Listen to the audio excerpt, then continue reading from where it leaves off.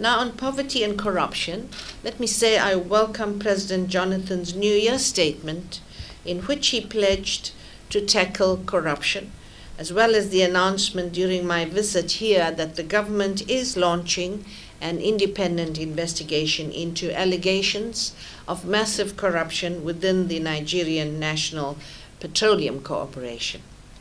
From a human rights perspective, widespread corruption is extremely damaging.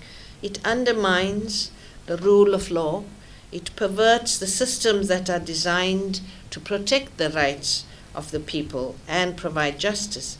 It exacerbates economic inequalities and fuels poverty and accompanying frustrations and resentment. It diverts resources from much needed social services, including education and healthcare. Its corrosive impact is felt most acutely by those least equipped to deal with it, namely the poorest and most marginalized members of society.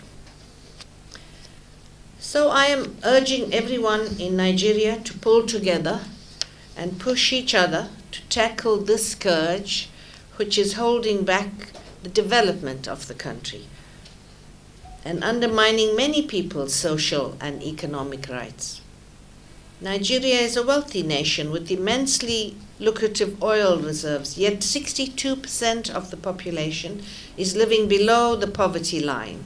Poverty and socio-economic disparities are also among the root causes, not just of the original emergence of Boko Haram, but also of the outbreaks of violence between pastoralists and farmers in the Middle Belt, and the rise in violent crime and lawlessness in the northwest and other areas of the country.